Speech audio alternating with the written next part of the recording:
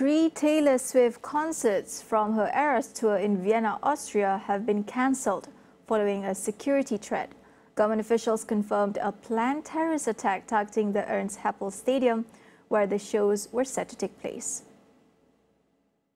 The concerts, scheduled from Thursday to Saturday, were expected to draw around 65,000 attendees each night, with up to 15,000 more outside the stadium without tickets.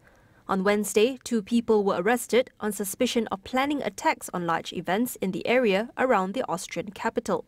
Authorities said one of the suspects was particularly focused on Taylor Swift concerts in Vienna and had pledged allegiance to the Islamic State. Chemical substances were found during a search of the suspect's home, and investigations are ongoing. Local media also reported that 3 suspects remain at large.